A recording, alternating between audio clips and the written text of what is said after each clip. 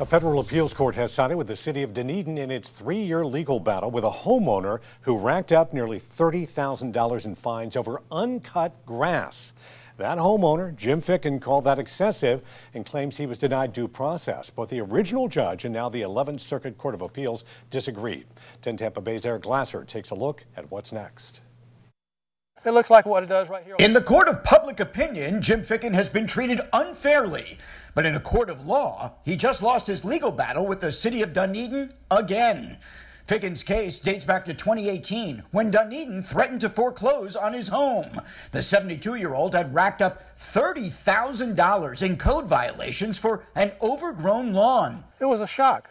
I just couldn't believe it. His attorneys argued the amount was not only crazy high, but that Ficken was not given adequate notice. First he was out of town, then the man who mowed his lawn died unexpectedly. 2 months later, $500 a day. And it's $28,500 before you can really even find out that they're fining you. We think the court got it wrong. Andrew Ward is an attorney with the Institute for Justice, which has been handling Ficken's case.